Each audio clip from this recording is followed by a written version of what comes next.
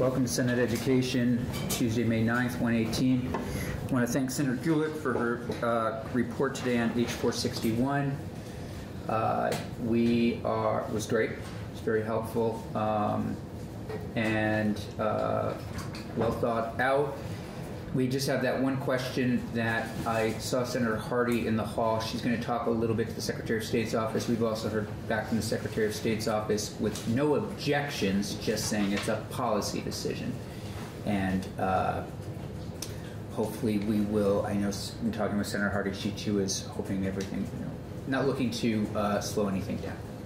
So hopefully that will move, and that gives the House plenty of time. We have two pieces of business, S.138, which we'll do side by side today, an act relating to school safety. And then we've been asked, as things are in back and forth with different negotiations, we've been asked to take a quick look at H.452, an act relating to expanding apprenticeship and other workforce opportunities. And we have Cameron Wood from the Department of Labor coming in just to talk about a brief section of a bill, just to make sure that we're all moving forward, going in the same direction. With that, Ms. St. James, you have a side-by-side for us on the school safety bill. Helps us to understand what we put in Senate Education and then what House Education proposed. And I think we may have one amendment to this bill as well.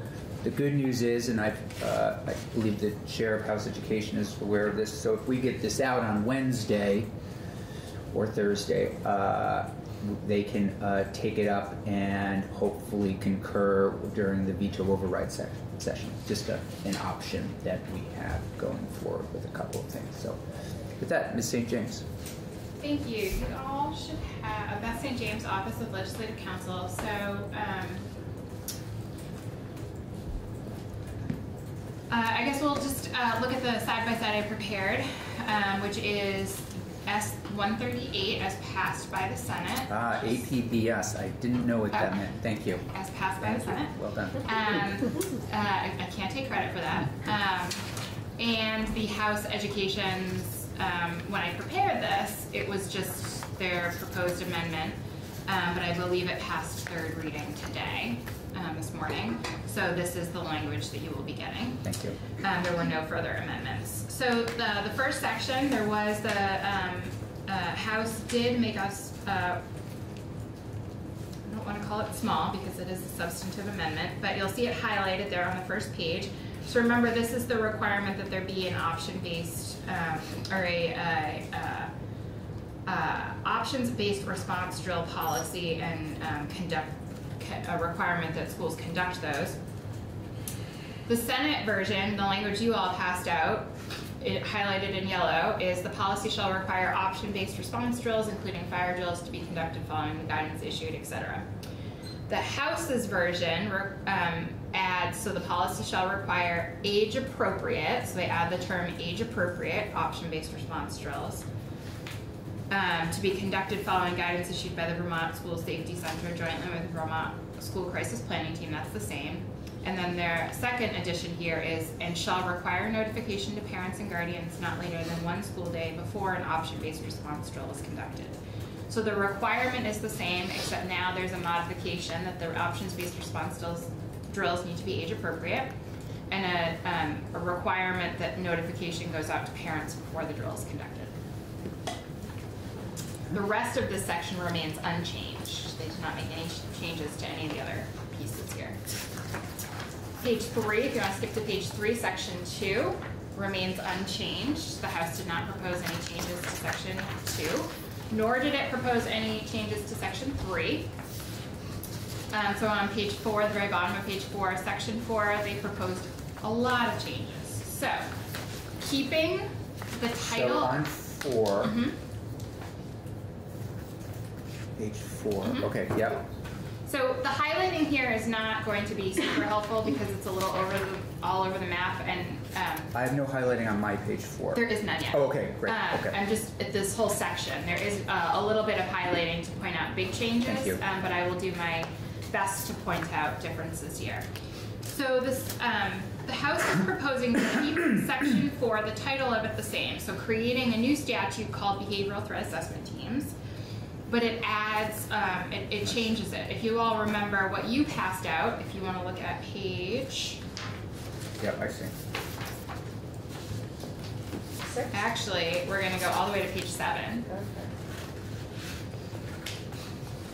This is your subdivision A. What you all passed out is a requirement that if schools are currently using an option-based response team, then they have to provide training and collect data. The House amendment requires, I'm sorry, not options-based, behavioral threat assessment teams. The House version requires behavioral threat assessment teams and then creates a whole bunch of policy and procedure behind that. So we're just gonna, I think it would be most helpful to walk through the House language, and then I'll orient you to corresponding concepts or language in the Senate version. So the House version starts with legislative intent section, their subsection A. It is the intent of the General Assembly that behavioral threat assessment teams be used for the purpose of preventing instances of severe and significant targeted violence against schools and school communities, such as threats related to weapons and mass casualties and bomb threats. The goal of these teams, I'm on page 5, is to assess and appropriately respond to potential reported threats to school communities. It is the intent of the General Assembly that use of behavioral threat assessment teams shall not contribute to increased school exclusion or unnecessary referrals of students to the criminal justice and school discipline systems, and shall not disproportionately impact students from historically marginalized backgrounds, including students with disabilities. So that's a piece of legislative intent. There is no similar provision in the Senate passed version.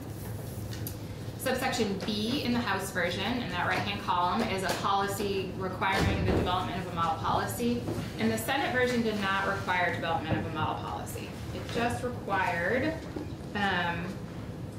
training if a school was using it. So I've marked this as no similar provision in the Senate. So again, looking at that right-hand column, subsection B on page 5, there's a definition of behavioral threat assessment to mean a fact-based systematic process designed to identify, gather information about, assess, and manage dangerous or violent situations.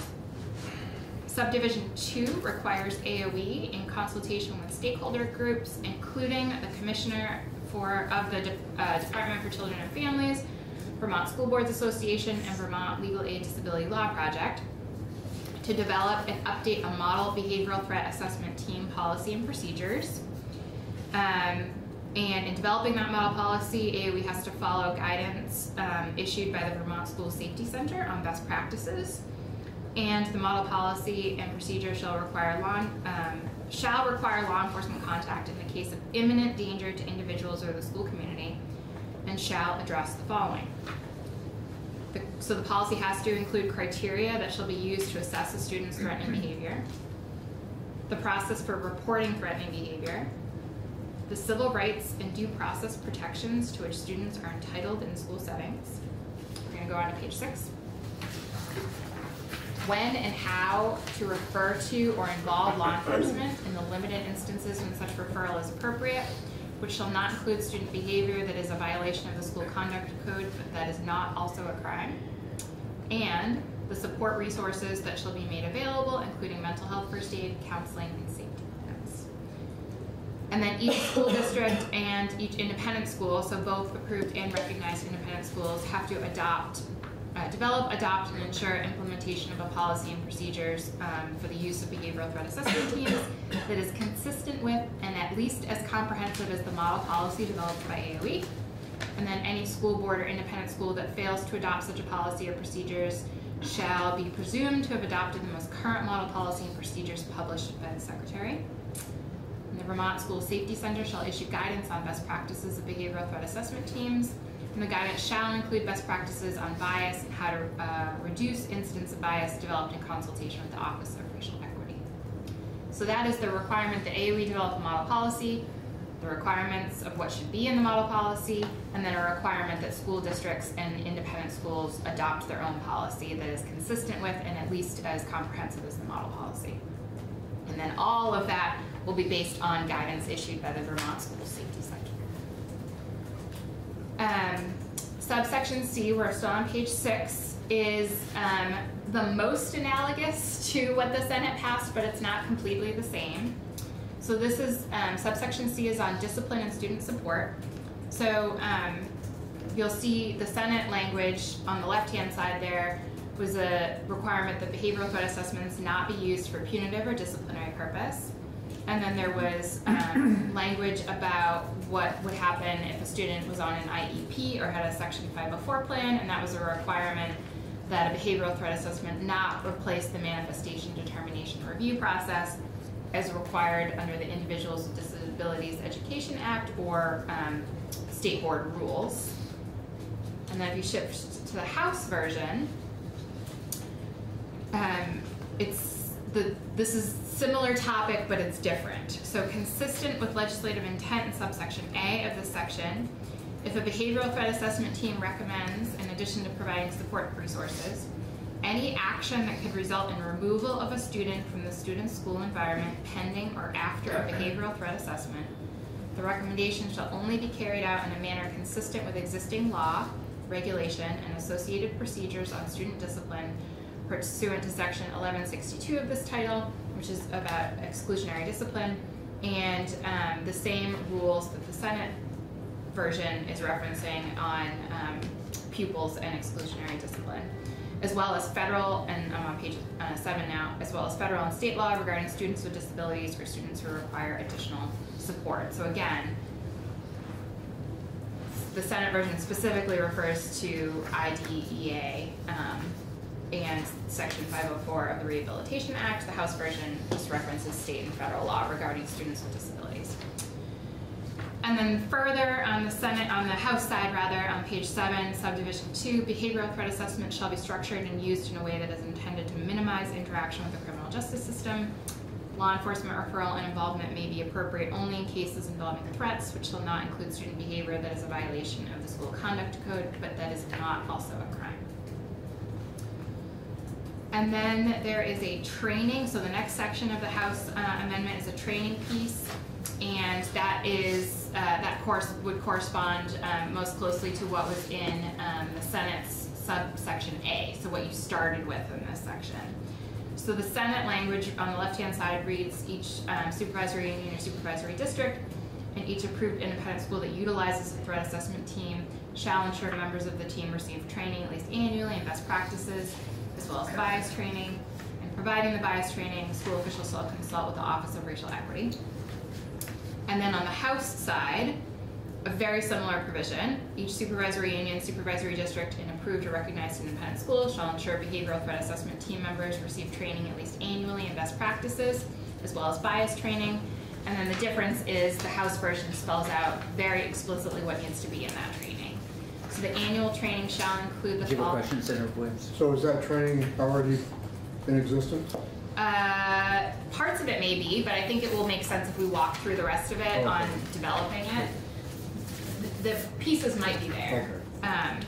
So the annual training has to include rules governing exclusionary discipline, which is the that's the official title of the rules, the state board rules entitled pupils.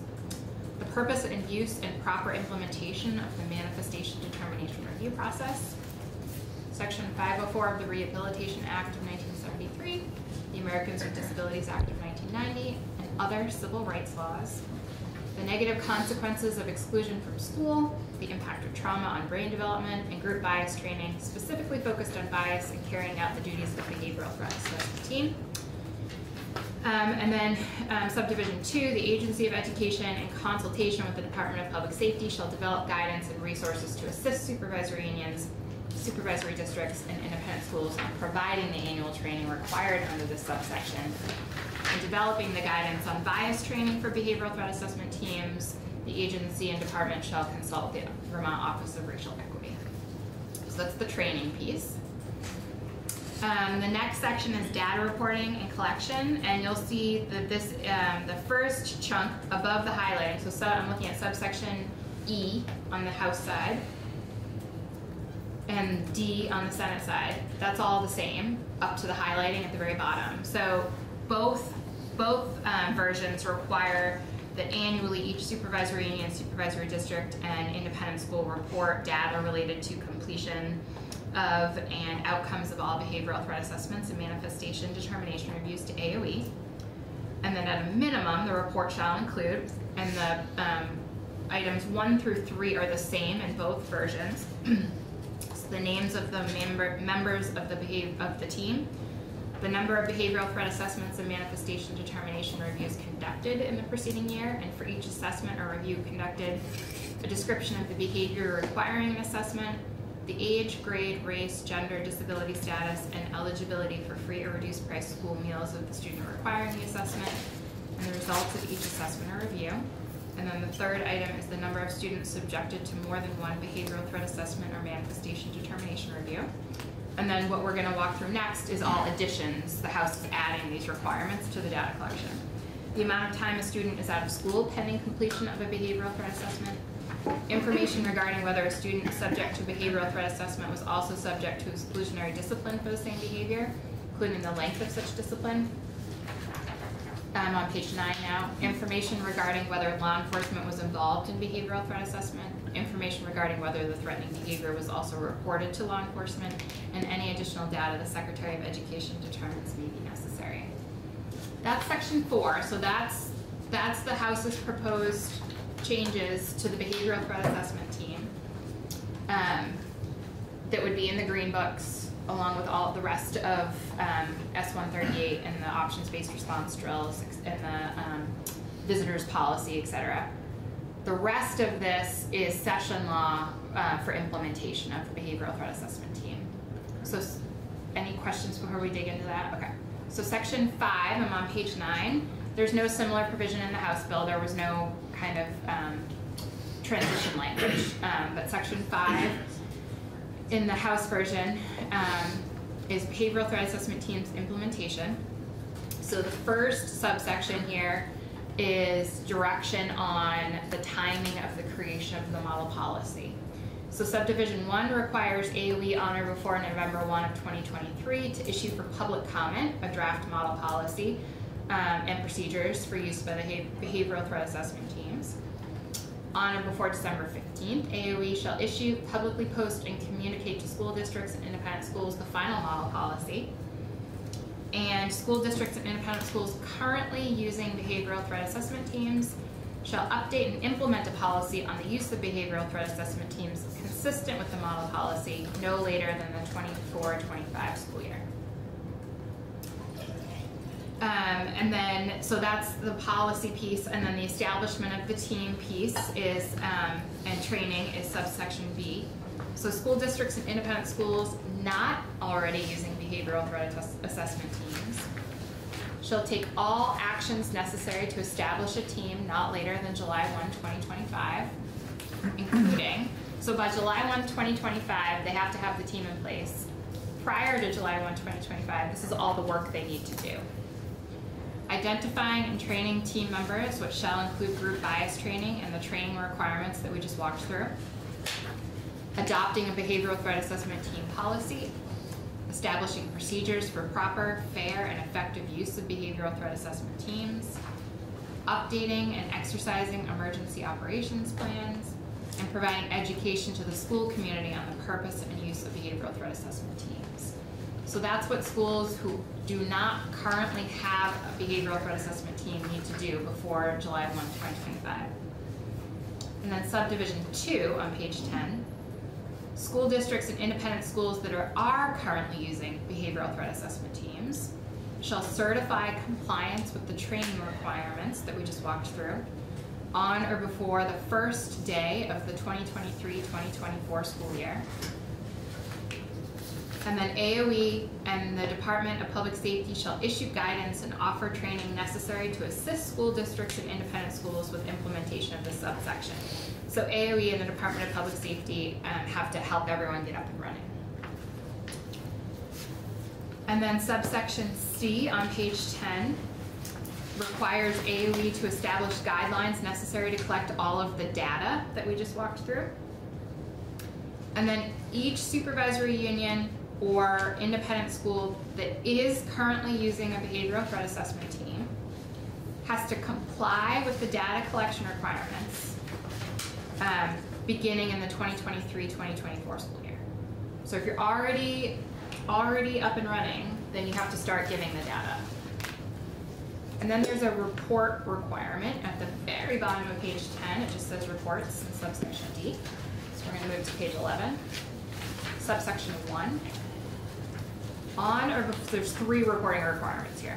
On or before January 15th, 2024, so the beginning of next legislative session, AOE, in consultation with the Vermont School Safety Center, has to issue a written report on the status of the implementation of the duties and requirements of the Behavioral Threat Assessment Team statute, including the status of the development of the model policy, updates to training and guidance documents, updates on training and professional development requirements for behavioral threat assessment teams, data collected or voluntarily reported to the agency or center, the guidance issued, training developed, and measures implemented to prevent a disproportionate impact of behavioral threat assessments on historically marginalized students, including students with disabilities, to ensure that use of behavioral threat assessment does not increase use of school removals or law enforcement referrals for these populations, as well as plans for future training and guidance, and any grants or funding secured to support the implementation or proper use of behavioral threat assessment teams. So that's the first reporting requirement.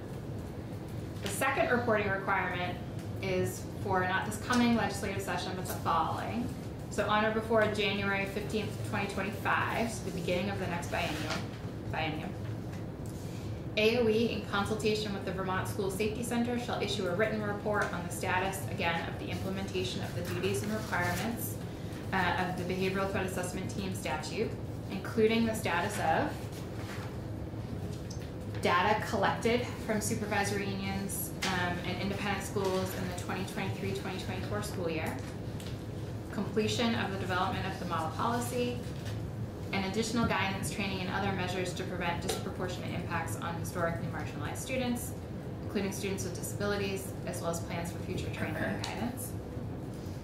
And then the last reporting requirement is on or before January 15th, 2024, so next year, AOE shall submit a written report with any recommended legislative language from the policy stakeholder work undertaken during the creation of the model policy and accompanying guidance and training materials required pursuant to the Behavioral Threat Assessment Team section. So as those stakeholders are working on the model policy, if they feel as though there needs to be additional language in law or changes to it, this reporting requirement requires them to come back and tell you about that earlier. So the statute itself, section 4, would not take effect until July 1, 2025. And then section 5 is going to take effect July 1, 2023, this transition language. And you see that there's all kinds of different due dates in there for when, depending if you don't have a team currently up and running or you do have a team currently up and running, you may have to start complying with different parts of the Behavioral Threat Assessment Team statute prior to July 1, 2025. But all of that transition language gets everyone online by July 1, 2025. And that was the change made by the House, and they did not make any other changes to the effective dates. But in the Senate version, the section 4, the Behavioral Threat Assessment Team, did have an effective date of July 1, 2024, so this just moves it out a further year. Great job. Thank you. Senator Hashim. Quick question. I know that the names of the members of the Behavioral Threat Assessment Team have to be reported, but is there any requirement that says who or how many people have to be on the threat assessment team? I can't remember if that was in our version or any version. It's not. So in the Senate version, you did not require anyone to have a team. You just required training and the reporting of certain data if there was a team. And in the House version, the data required is the names of the members of the behavioral assessment team. I suppose theoretically the model policy may take into account who should be on the team or that, but either the House or the Senate version specifies who should be on there. Okay, thank you. I don't really have a question, I have some comments, which are that I really want to thank the House. I did a close read on this last night, and I really want to thank the House for the work that they did on this, and the AOE as well. It seems as though they added some very deliberate and thoughtful guardrails and definitions and expectations of what these groups or these teams will do. And I'm really, really happy about that. You all have seen, I've had an arc in my thinking about all of this. Originally, I was just very wary of doing something like this, and I was very concerned that it would target kids with disabilities and just kids from historically marginalized communities. Then the shooting happened in Nashville, and I had to go to my local elementary school and speak to my 4th grade class about guns and safety. And it was hard to see, the fear in children.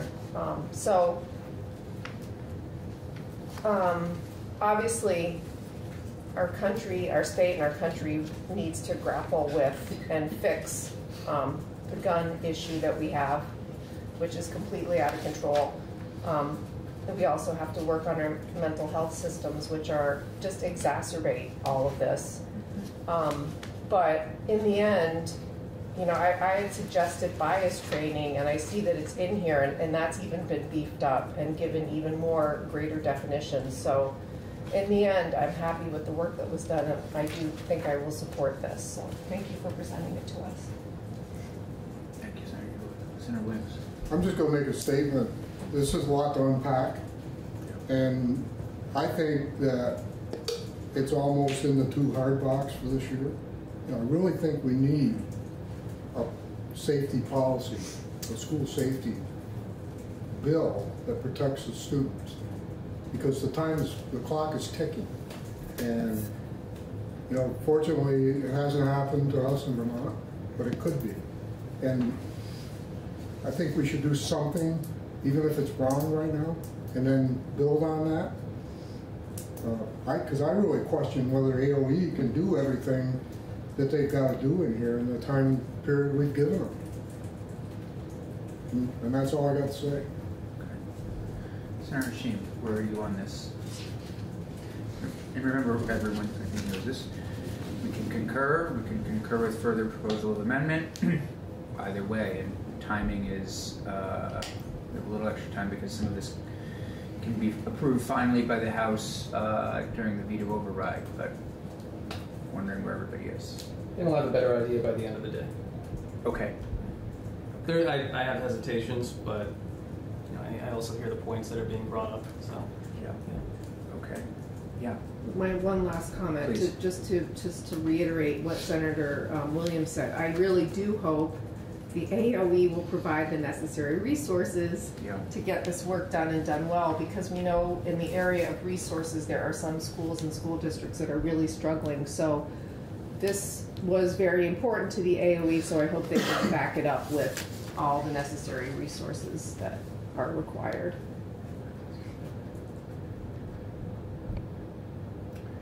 Mr. Fisher, briefly, is this something the AOE can support? In terms of resources? In terms of its role it's going to play in this? The writer Ted Fisher of my agency of education, the agency's director of communications and legislative affairs. We would not have brought this proposal if we did not intend to fully resource it, both immediately upon passage as well as in the out years. And we expect to be having some conversations about the out years with our partners at the Department of Public Safety as well as the Governor's Office, and may have additional things that we ask for next year that help us support in this work. We also are committing, and I appreciate the support of the Office of Racial Equity and some others, committing to do some robust stakeholder work you see outlined there. I also have a growing list of interested groups, including some groups who do not currently support, who would be interested in having conversations should this pass.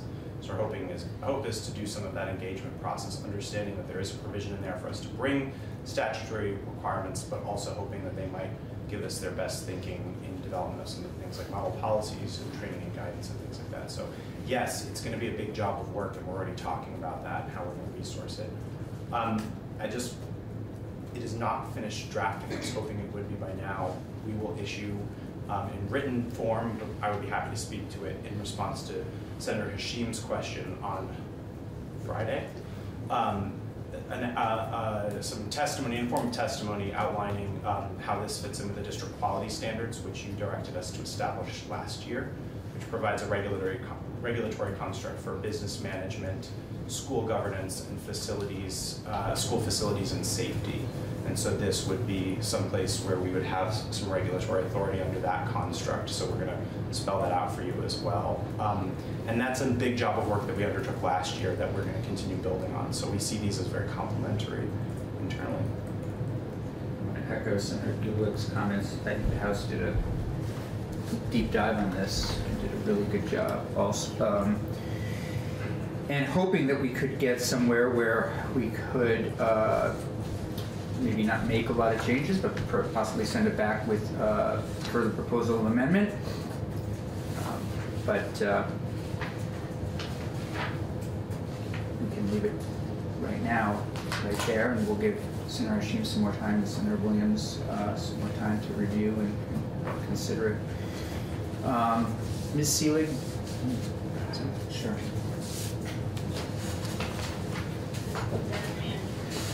Ms. Seelig, good afternoon. Welcome to Senate Education. I guess this is maybe for the room. I'm kind of getting mixed signals from people in the hallway, where they're at, where they're not at. I thought we had all sort of come to some kind of agreement. Can you just let us know a little bit about where you're at and tell us your concerns at this point?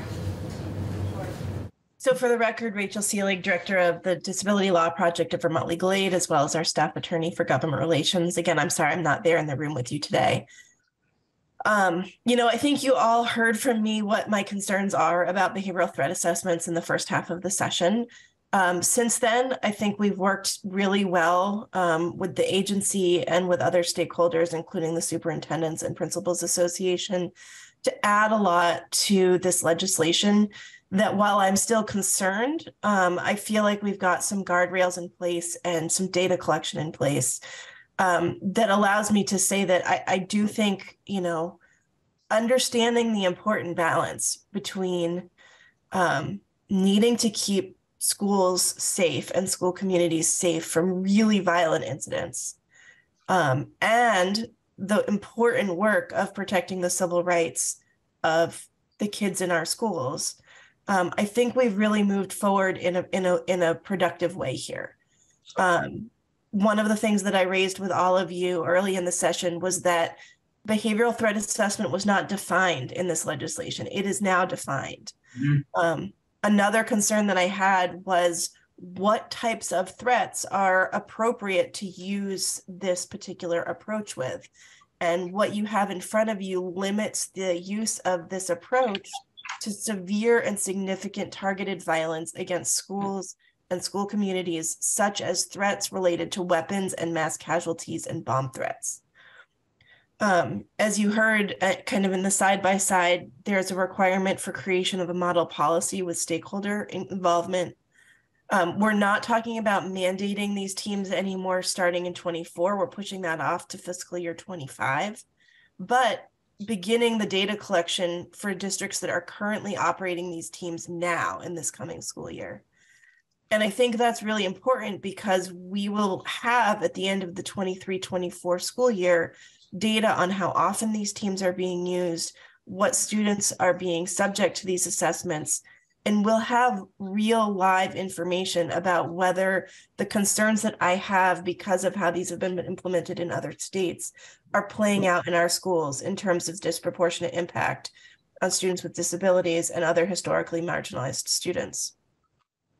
You also heard that there's expanded data collection requirements here so that I think we will have a really robust picture of who these teams are being used with, what the relationships are in practice to school exclusion and criminal justice referral, And that will allow you all to be able to make more informed decisions moving forward about how these teams operate and whether you'll want to further amend Title 16. I'm also really reassured by the significant training for anyone participating in a behavioral threat assessment team. The training is now no longer just how to do a behavioral threat assessment, but to really understand how these assessments relate to discipline, the manifestation determination review process for students with disabilities, civil rights overall, and how those apply in school, issues around trauma and brain development that can lead to students having behaviors that may very well look like threats, but not be threats, and the consequences for students of school exclusion, as well as the bias training that you all had put in this legislation before it moved over. And that's all going to be required even before the mandatory implementation date. And so again, if that information, if that data is collected and we find that there really are some significant disproportionality or other kind of problems that lead to concerns about civil rights violations, you'll have that information and you'll be able to make more informed decisions moving forward from there. Great. And so I'll just finish by saying there is one area of ongoing disagreement, and that has to do with the order of operations between a potential behavioral threat assessment and the manifestation determination review. And so what you have in this legislation is a direction for all of us stakeholders to work with the agency over the summer and come back to you with a proposal in January on how to resolve that disagreement. And I think that given that these aren't going to be mandated in 2024, that gives us and you the time to really think through that kind of thorny issue in a way that the pressure of the legislative session just hasn't allowed us to get there. So I still have the concerns that I've expressed to you, but I do think that what you have in front of you takes a lot of steps forward to create some guardrails. And I'm really encouraged by the engagement of the agency and of stakeholders in really wanting to work together to protect the interests that we all have, both in keeping our students safe at school and making sure that their civil rights are protected.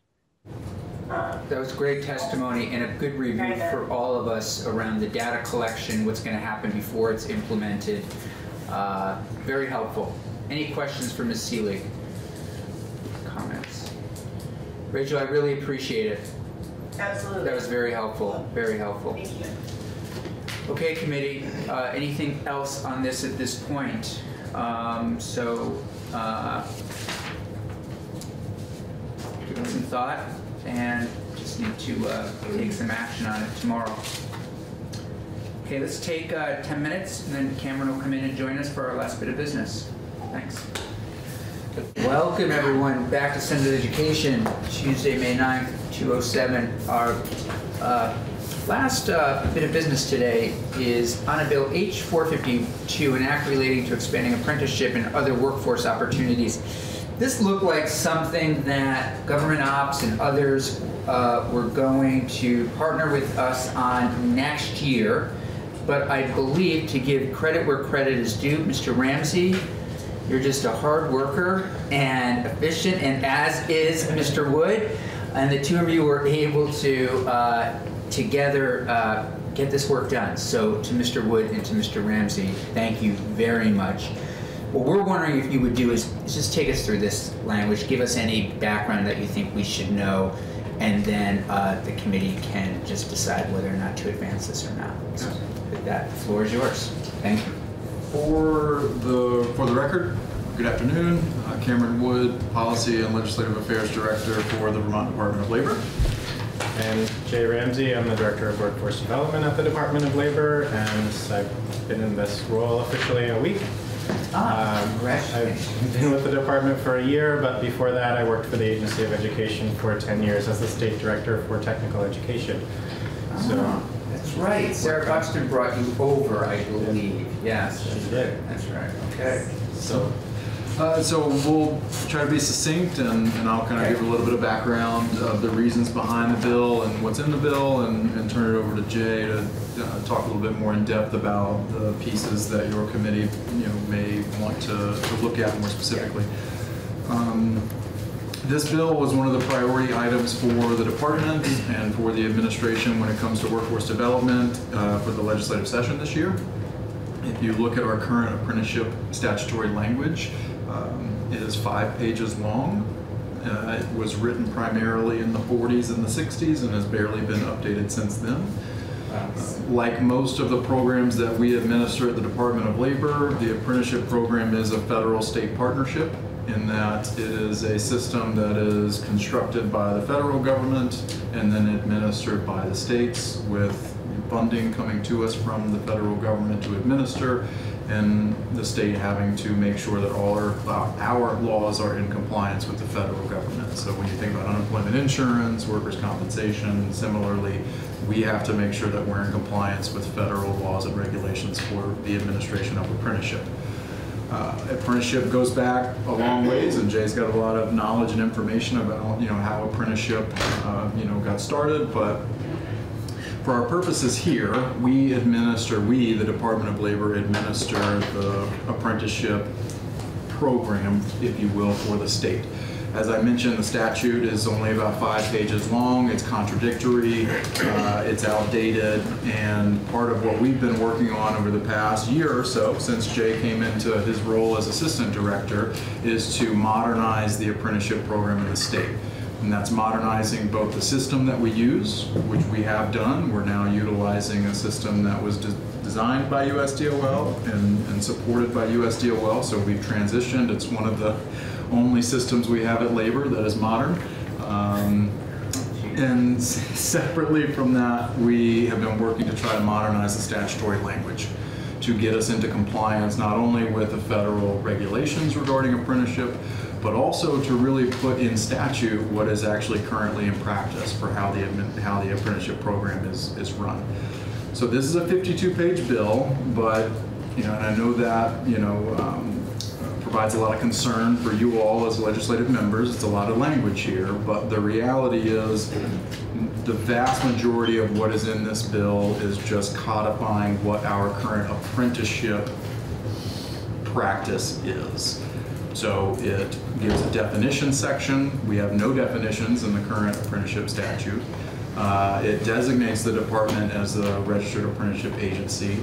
It makes some very slight tweaks to what currently exists called the Apprenticeship Council, creates an apprenticeship board, and it kind of clarifies their advisory role and the information the department has to provide to them. It requires that the department have a 5-year strategic plan, which is in alignment with the federal government's requirements. Requires that we provide the General Assembly an update every year on all the program metrics and parameters around the apprenticeship program on an annual basis. The House Commerce Committee did a lot of work in those areas to make sure that we were providing information that you all as the legislative bodies would find valuable and helpful. We did a lot of work with the House Commerce Committee because we want to try to incentivize new occupations, new programs in apprenticeship, and we want to try to incentivize diversity in those programs. A lot of what we have is, middle-aged white males in electrical and plumbing, and so we recognize that and want to make sure that we're doing a lot of work in diversifying the apprenticeship programs throughout the state. So the vast majority of the language here is about the setting up the administrative structure, the requirements to register with the department, what has to be within the apprenticeship standards, how we can potentially deregister an apprenticeship program if it's not in compliance with the requirements. We do not have the authority, arguably, in statute to do that right now.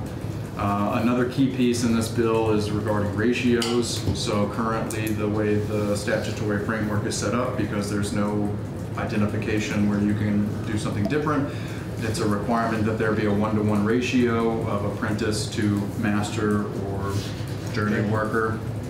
We've gotten a lot of requests from employers. I think Jay would probably say a significant majority of the requests or questions we get in are from employers who want the flexibility to be able to bring on additional apprentices where they can't because they have to have that 1-to-1 ratio. So the statute would allow, under given circumstances, for that to go to 1-to-2, and then would allow the Commissioner of Labor, with advice from the board, BOSHA, et cetera, after we do a review, to allow for an even greater ratio variance there if it makes sense.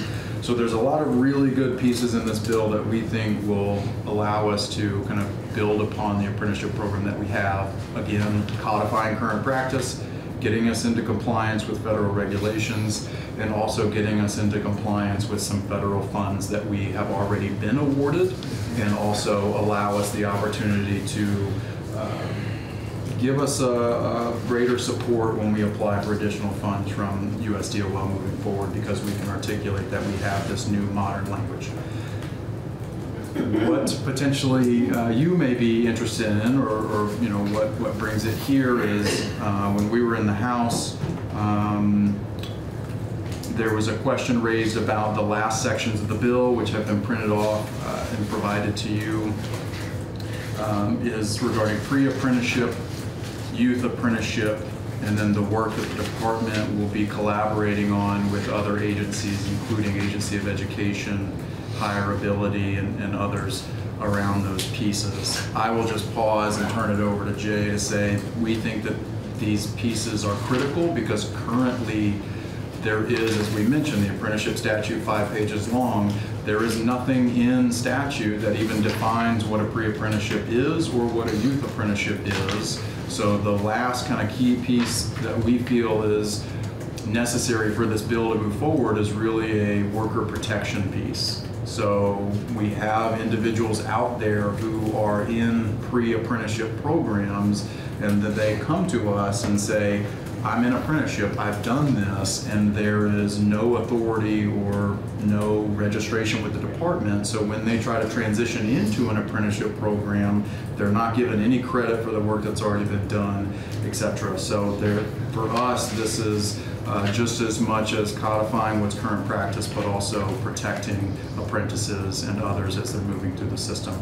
I'm going to pause there because we should really turn it over to Jay and deep dive on these pieces. So. Sure. So just at a high level, what is a registered apprenticeship? It's a company's own training program. It's made up of basically 3 components: work process schedule or a training outline. It's for a term not less than a year and not more than 5 years. It takes an electrician 4 years to learn that trade before they can sit for licensure. The second component is related instruction or theoretical coursework. That is 144 hours for every year. And the bridge between those two things is the supervisor or mentor that's helping the apprentice understand how they connect what they're learning on the job with what they're learning in the classroom. Can I ask a question? As we got here, 144 hours, can you give us an example of what institutions would be providing those hours? Sure. So a company can have that training done in-house, but it has to be with a journey worker, someone who knows the content and can teach it. It could be delivered by a CTE center through adult CTE. Companies would be paying the tuition for people to participate. It could be done through the state colleges, but basically any post-secondary institution can play a role in providing the coursework. It can be done online. It's a very flexible program. And these currently exist. They do. State colleges. They do. And right, and so it is a company's own program. There is another model where it's a multi-employer program. So Community College of Vermont is the sponsor of a few programs. Vermont Technical College is a sponsor. There are community organizations that can be sponsors, like the Vermont Association for the Education of Young Children. They sponsor an early childhood educator program. So we have a very diverse kind of universe. We just don't have the rules to help us govern it in a way that is manageable. Thank you. You're welcome. So companies create their entry requirements for their programs, they may say, we need someone who has a high school diploma. They may say, we need someone who has this level of math skills. The pre-apprenticeship is intended to help prepare people for those entry requirements. So it might be a school, it might be a nonprofit, it might be an adult education and literacy provider, it might be the community high school of Vermont in the correctional facilities. We can have all kinds of entities playing that pre-apprenticeship role. The youth apprenticeship is intended for, I guess I should probably also say, we do not have apprentices who are younger than 16. That's a federal law.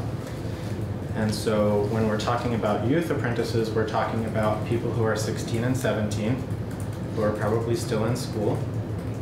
And they may be employed by a sponsor of a program, and the sponsor says, we'll support you, we will sponsor you to learn this occupation as an electrician. We recognize it's going to take you longer than 4 years, but we're committed to helping you get through school and get into the apprenticeship program.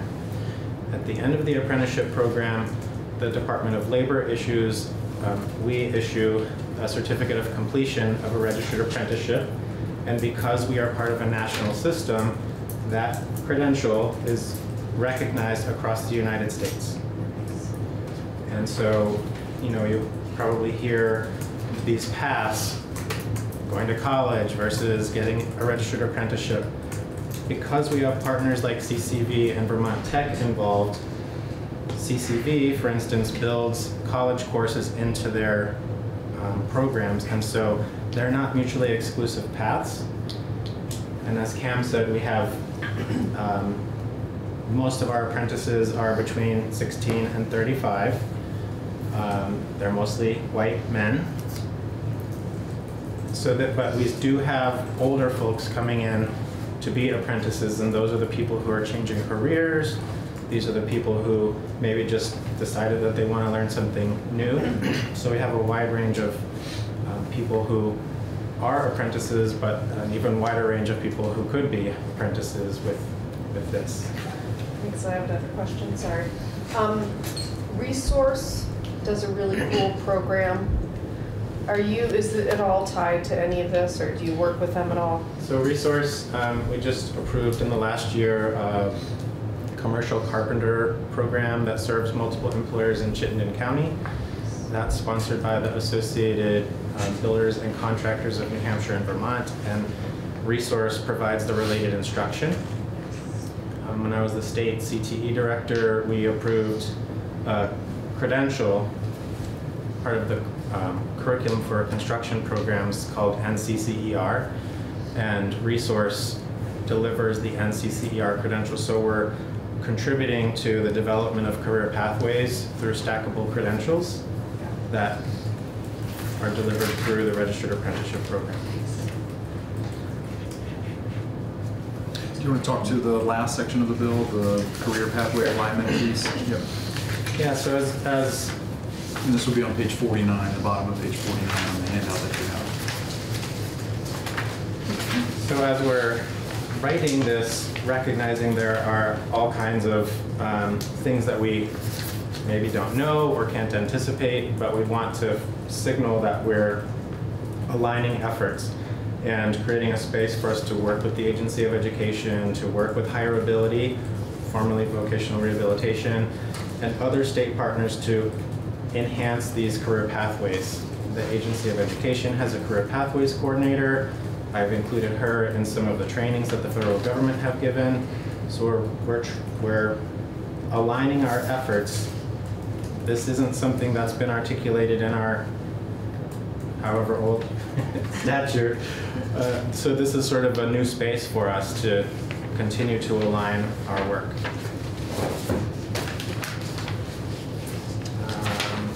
I think the other thing I want to point out is on page 39. I haven't talked about this in other committees, but on page what? 39. We don't have. Oh, sorry. Well, I'll tell you what it says. This is in the section for standards of apprenticeship, and it's articulating what it is that we need to collect from apprentices when they register with us. And one of the things that we need to do in terms of alignment is align our data collection so that we can match data, and our labor data can help education's data in their reporting of outcomes. So this section says we're going to collect from an apprentice who is between the age of 18 and 25, what high school they graduated from, if they went to a tech center, which one, and those data points help us match, or they will help us match data with the agency so that the registered apprenticeship program can contribute to the outcomes that we have to report for ESSA. Representative Brannon? Am I pronouncing it correctly? Yep, Brannon, yeah. Yeah, thank you for joining us. You, I think, are following this work. Is that accurate? Is there anything you want to add or anything you think we should know as it relates to anything that you've taken on at this point? So, Representative Branning Jericho from Commerce and Economic Development. We worked with Cameron and Jay on this, and last names are hard. And the thing that I wanted to point out that is relevant to education is there are pieces in here that require the sponsor, the business, yes, to work with the PBGRs and personal learning plans for the student. And it's only a couple of lines, but it's in there, and I just wanted education to be aware of that. Where is that? So it's section 1124 is the section about youth apprenticeships. So do we have this page? Yeah. Yes, page 48. Page 48. Yeah. So youth apprenticeship is, again, a new area for us from a policy standpoint. The definition that existed that is in an earlier section, and this description comes out of a federal law that's been passed by the House, has yet to be taken up by the Senate. It's the National Apprenticeship Act. And they define youth apprenticeship in a specific way. They define pre-apprenticeship in a specific way. We've lifted or borrowed those definitions and the structure and put it in here because our laws have to align with the federal laws. The way that this would work, it's still an employer's program. The employer is working with the school.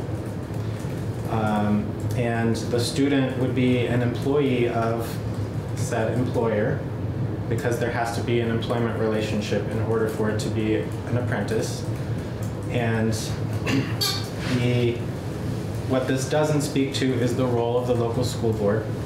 It doesn't speak to the need for the employer and whoever's going to be working with the apprentice to have a background check. We didn't address those things, but I would point to page 51, section 2, which addresses a report. I think in our work with House Commerce, there is a recognition that there is still some work that we need to do. This was oriented around the equal employment opportunity requirements and how that process works, and a need for us to work with the Office of Racial Equity. But within that structure, we still have to report to the legislature on January or before January 15th on changes that we would want to make. And I committed to House Education that we would include these things around how youth apprenticeship works in that report. And so whether those requirements would live in a revised version of the statute that comes in next session, or whether those live in policies that the Department of Labor creates as a result of implementing the program, those are the two avenues that we have to address those major concerns. And I just want to point out two things on this piece in particular. There was a technical amendment on the House floor that did add the House Education Committee and this committee as far as that report, so we do have to report back to you.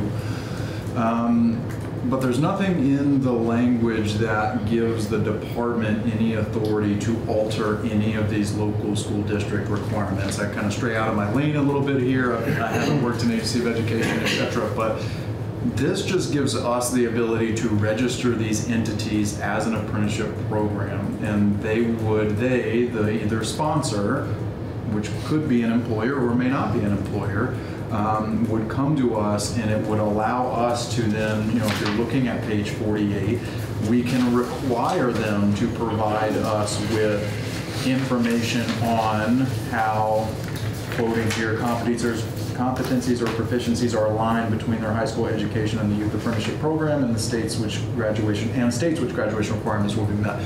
So we don't have the authority to do this now, and so again, I think that was one of the concerns, was about us somehow superseding the authority of these local districts when it relates to this. I don't read the language as providing that at all.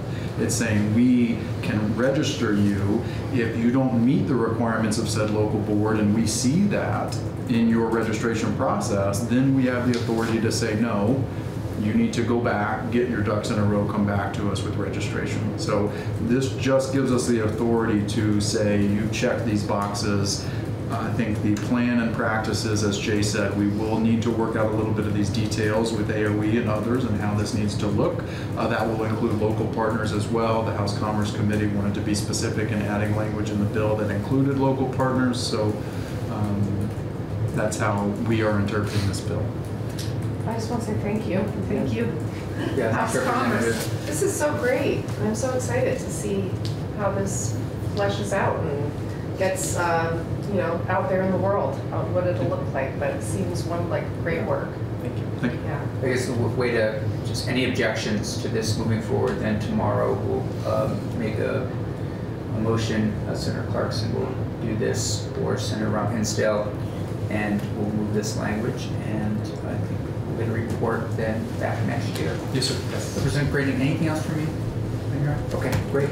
And just very quickly, I was going to say, I think David Hall, your legislative counsel, was going to send the side section by section, so you should have 3 that. steps ahead. Yeah, that way you have that. Thank you, Mr. Hall. I don't want to read through the whole 52 pages. So. All right. Thanks, everybody. Good to see you. Thank you all.